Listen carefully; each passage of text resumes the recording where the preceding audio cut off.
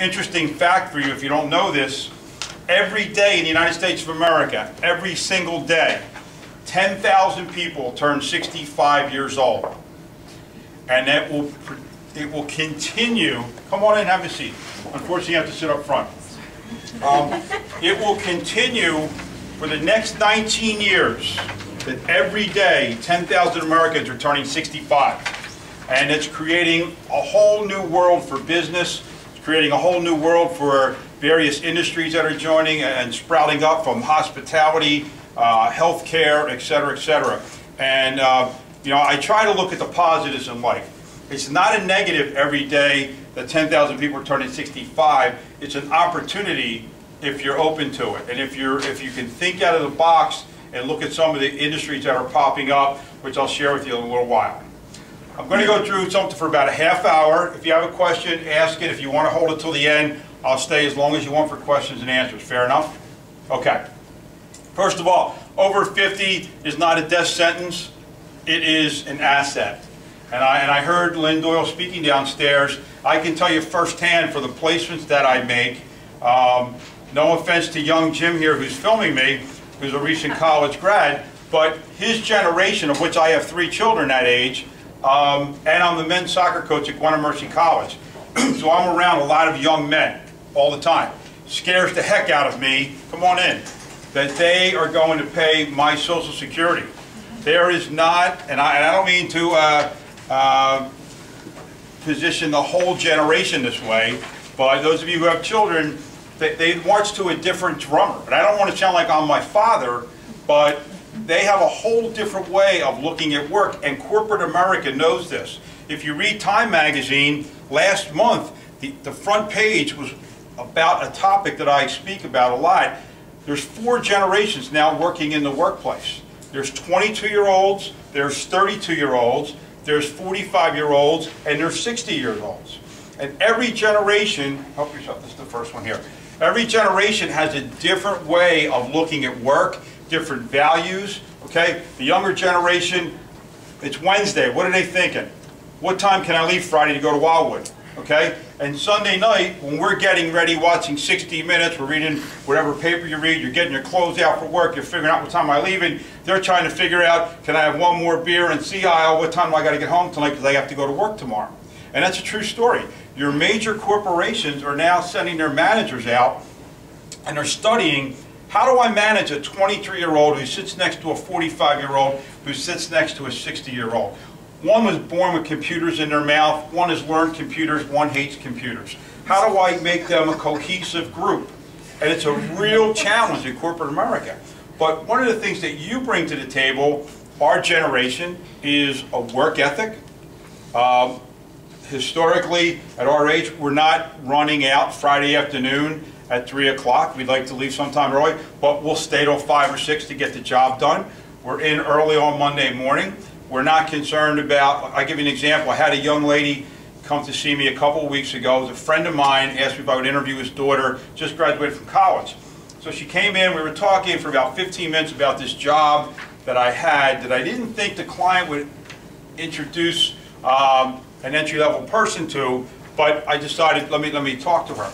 So after about 5 minutes, I said, time out, let me give you a valuable lesson. I want you to leave my office, I want you to get out in your car, I want you to drive around a block, I want you to come back, and I want you to walk in like you're walking in for the first time. And she looked at me like I was crazy. And I said, because if you stay here, I'm not passing you through to the company, because in 6 minutes, so far, you've asked me how many days off, how many vacation days, how many personal days, what are the work hours, can I work from home, do they give me a laptop and a cell phone? You haven't asked one question about the company, the type of work they do, the position title. All you've asked me is how infrequently can I show up and get paid? And that's how it hit me. So I said, I cannot send you to my client. And she did it because her father called me the next day and he said, I don't know what the hell you did to her, but I told him the story and I said, hopefully she'll learn a valuable lesson, because all she wanted to know was me, me, me, me, me. And you know, we're in an economy right now, companies are just coming out of this recession. And we are coming out of the recession. I'm going to give you some stats we are coming out of the recession. My particular company in May was our second best month in 29 and a half years. Okay? That might not mean a lot to you. To my peers in my industry, it means a heck of a lot. It's a huge sign that there's starting to be breaks out there. And I have a number of friends who also own recruiting firms, and we had a meeting last evening, and 8 out of 9 firms were also reporting their best quarter in over 5 years. These are tremendous signs that will start to trickle down. So I don't care what you read in the paper, I don't care what you see in the news, we're on the front line. We know corporate America is starting to open up. And the reason is, number one, times are a little bit better. People are sick and tired of being sick and tired. And also, the ones who are still working are tired.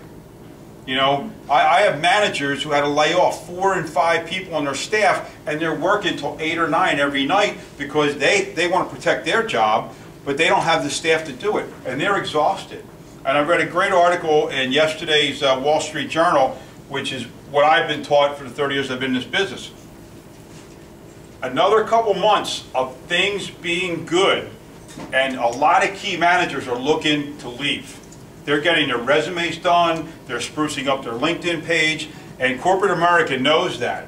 Because one of the topics that I talk about a lot is, if you remember in the older days, when I was looking for a job right out of college, my father said, well, you got to go here, you got to go to personnel office, okay? I haven't heard that terminology in 20 years, because personnel became human resources. Anybody know where human resources came from?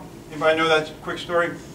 About 15, 20 years ago, when the U.S. we were getting our butts kicked by China and Japan and the Pacific Rim in terms of manufacturing.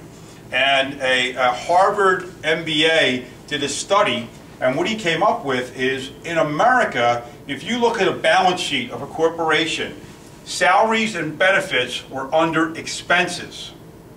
In Japan, it was under investment.